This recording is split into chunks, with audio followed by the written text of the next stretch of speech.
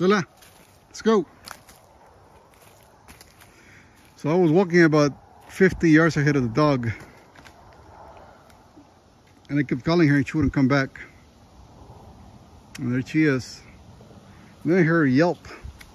That's what caught my attention. I came back, and as I get closer to the spot, there's a nasty stench of skunk.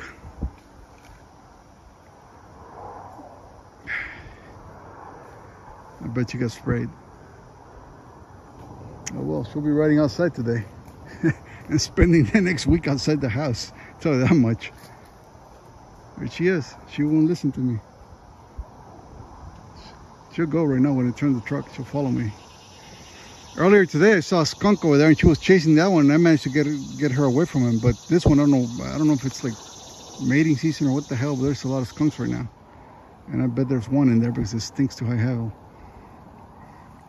And I bet she already got squirted because I saw her brushing rubbing on the grass and stuff.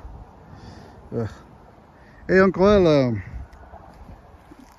Al, you think I can bring my life straw here? Kind of clean this water with a sock and then maybe with a life straw.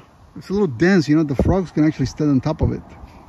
But I'm sure with a little boiling and maybe going it through a life straw filter, it should be okay, I think. What do you think? I gotta get out of here, but that skunk's gonna spray me too. Okay, I'll see you guys till next time.